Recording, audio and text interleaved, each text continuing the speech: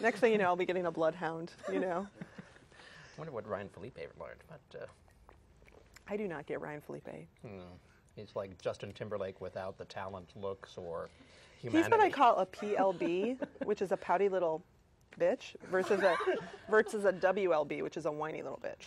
But it's like I'll forever think of him as like in 54 in his little like nut hugger shorts, like doing his pouty metro ambisexual thing. I don't get him. Tell me how you really feel. Okay, good. There are some questions at that family reunion. That's good. So that was an aside. You learned from Reese, but the important thing is you said you learned something because of the similarities. She learns from the similarities to her family, and you do as well. And there's a positive in that. Yeah, and I mean, you know, if you want to talk about movies that might have a little more gravitas or or respectability, you know, Up in the Air, I totally related to. You know, George Clooney completely, you know, has disconnected himself from his family and then goes back to his sister's wedding in Wisconsin or Minnesota or whatever. And that hotel, I don't know if it had a windmill or something, that place I could smell that place because that is where I come from. You know, you can smell the stale cigarette smoke in there. And I could identify with like how he was like judging but trying to see it with like kinder eyes than what he obviously had grown up doing, you know. And then, you know, it's still kind of not resolved. He still is kind of alone and unable to figure out how to connect with people by the end of that. So the process may not make the family more functional, but it makes you a better individual. Is that fair to say? Yeah, I think you can actually apply the same ideas to any of your relationships. You know, you may have challenging friendships or relationships with coworkers, and just trying to find like things that will get them started talking on subjects that aren't really annoying to you is not a bad thing. And, you know, people like open up so easily when you start asking them. And I mean, there can be practical things like, you know, the person who's always talking about the weather. Believe me, we all have like the Weather Channel person. I don't know what age or what happens. Yeah, something snapped because she wasn't always that way. But where it's like the Weather Channel is always on as white noise. It goes from like QVC and the Quacker Factory show to like the Weather Channel, and I don't understand why that's always on for people. But you know, for some people it might be like ESPN.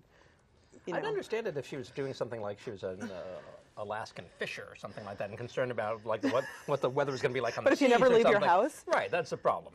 But you know, maybe there's something about it that like she would like to think that she is more adventurous, or it gives her a window into the outside world without her ever leaving her house. Yeah, I just feel like I'd rather call Steve Poole and talk to him about the weather than my mom. I might get more out of it. Well, certainly. Certainly.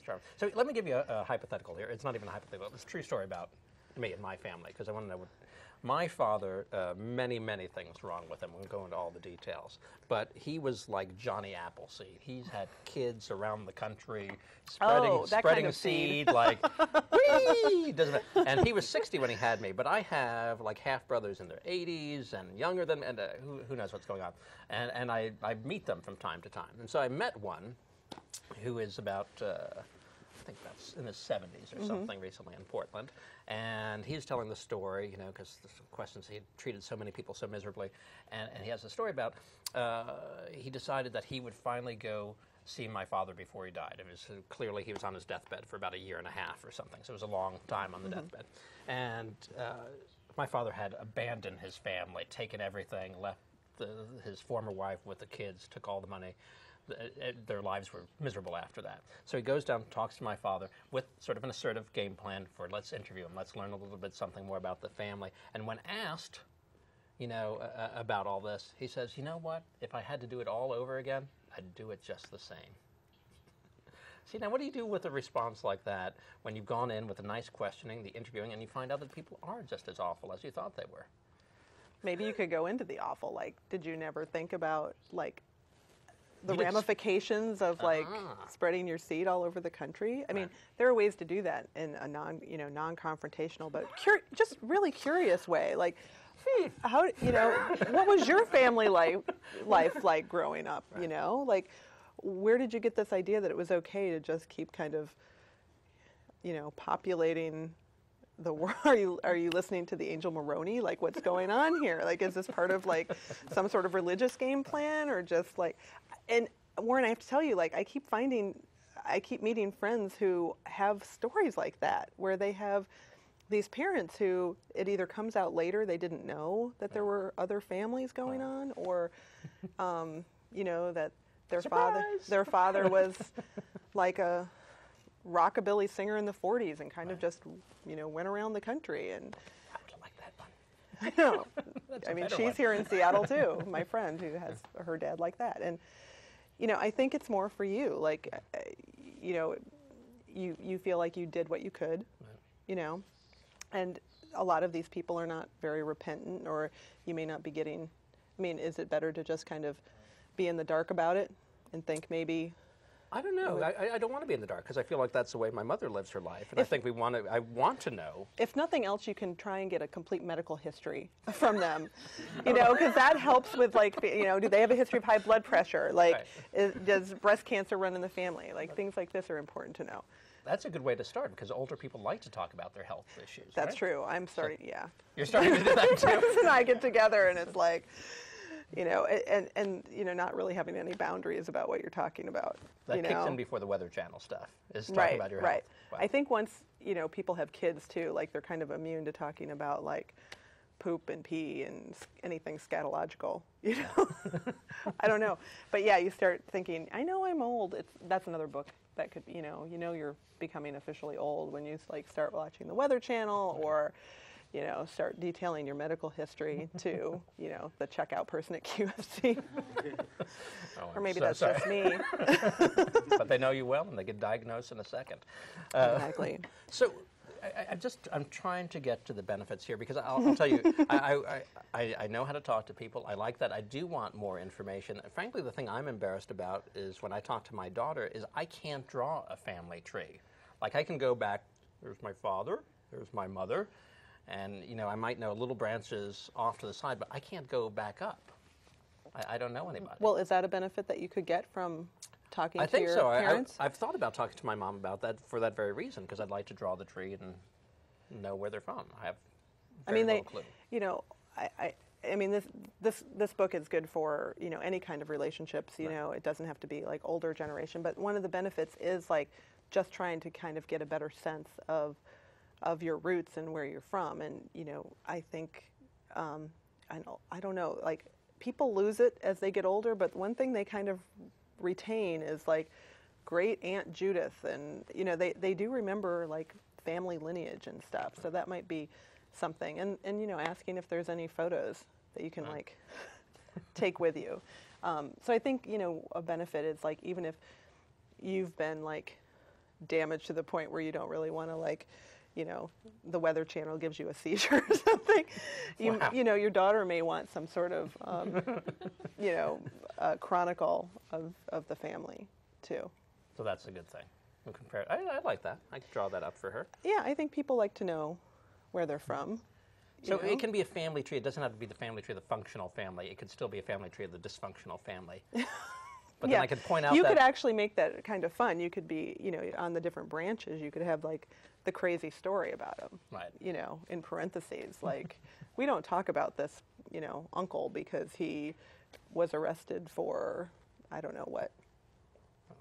No, I don't know if there are any arrests, but my great-great-grandfather, Sir George Etheridge, was the first author of the bawdy novel. He originated the bawdy novel. So, well, there you that's go. Something to be really proud of. It's sort of like softcore porn for its day. See, I would be really excited about that. In looking at my brother's, like, family tree stuff he's compiled, there was, like, my whole all the Works in the family were farmers, like Kansas, Midwest farmers, and he has traced us back to, like, 1768 Pennsylvania. So, we go pretty far back. And there was, like, a Julius Caesar Worick, which he died as a child from, like, influenza or something. But, what I'm curious about is, like, what were the parents thinking to call him Julius Caesar? Like, did they somehow get, like, the traveling salesman selling, like, the abridged version of Shakespeare or something? Or maybe in they school? thought nobody's used it for a long time. Could be. Could be. There's, like, the crazy names. Like, my grandpa's name was Lyman. My other grandpa's name was Reno, like, where'd the name Reno come from? It was a family name, wasn't like anybody got divorced in Nevada or anything. Lyman is clearly from Sprite's influence. I, No? No. It's a lemon and the lime together. It's Lyman. Oh, It's Lyman. From Sprite. I don't think you they don't had. know your beverages? I don't think they had that back in the day. I think they were drinking sarsaparilla or something like that. So I know you mentioned a couple things before. I was going to mention the documentary Must Read After My Death by Morgan Dews, which is fascinating because it's this grandmother who left behind, it's his grandmother who left behind all these audio tapes and pictures of this unknown history to everybody. And finally she had left this packet, Must Read After My Death, for people to discover, like, this is really your family history. And it opened up so many explanations for him that it's completely fascinating to me. But do you have others besides Sweet Home Alabama and Well, you know, I think. and Beyond the Family Tree, your book, Right, of course. published by? Stuart Taborian Chang, Okay. STC. StoryCorps is another big thing. You know, NPR has this program where they're collecting stories. I think even at the EMP right now, they have an exhibit where you can go in and record oral history of something, which I think is kind of cool. So there, you know, there's some books like that. Most of the books deal with genealogy, though, and I'm more interested in the storytelling aspect. If nothing else, it's like kind of a nice way to spend some time with somebody is just asking them about stuff. You know, in other movies like About Schmidt, I was thinking of because, and The Wrestler and Crazy Heart, you know, these kind of like old guys who kind of start having regrets and, you know, I they're thought Jack cautionary. Nicholson was a tough call, but then you move into Jeff Bridges? Well, you know, you don't want to like get to a point where you have regrets about things, you know, like they went their whole life with, you know, not having any sort of relationship with their children, you know, and not surprisingly, their children have a hard time wanting to start up any sort of relationship with them. But, you know, if I was Evan Rachel Wood in The Wrestler, I would have been like, this dude, he may be my dad, and I may not be down with that, but that just as a guy, he has got some stories that would be pretty interesting. I would have like put the tape recorder on and tell me, tell me about the time you had your like your testicles stapled. Like, go. Well, there's certainly a great way to leave it because people can go ask their parents about any sort of ball damage that's been done. But you may approach functional family in a new way because of Beyond the Family Tree. But also there is your blog, which I want to mention quickly. Oh, right. Things I Want to Punch in the Face, which has gotten great press, hilariously funny, and certainly what I'd like to do with most of my relatives. So thank you so much, Jen Worick. And let's raise a toast to the elusive functional family. L'chaim. Thank you to my people.